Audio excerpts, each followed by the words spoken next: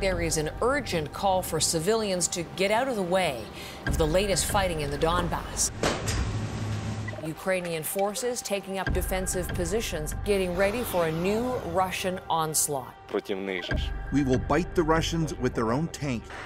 I think it would take an extraordinary change in the conditions on the ground for the Ukrainians to be able to take back any significant amount of the Donbas.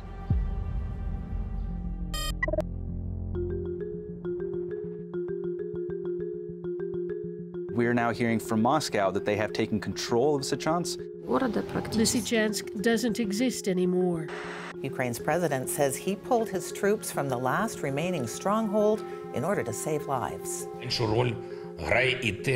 We care about the lives of our soldiers. We can rebuild the walls.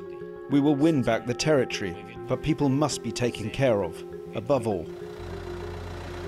This, in effect, now secures all of Luhansk for the Russians. It's a major Russian objective here from a political military perspective. Their next target is to complete the occupation of Donetsk. That's the southern part of the Donbas region.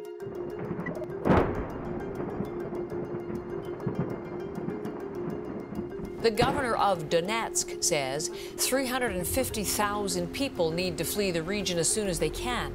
The Russian bombardment of cities and towns in the area is intensifying.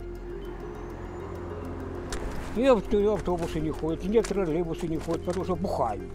Бухают, сволочи какие-то, бухают и бухают. I think for sure we're into a war of attrition into the fall, and I think November is an interesting point to see what happens around the G20.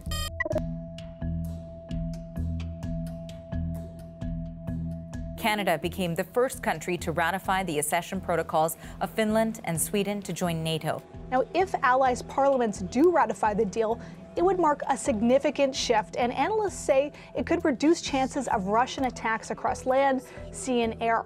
With 32 nations around the table, we will be even stronger, and our people will be even safer.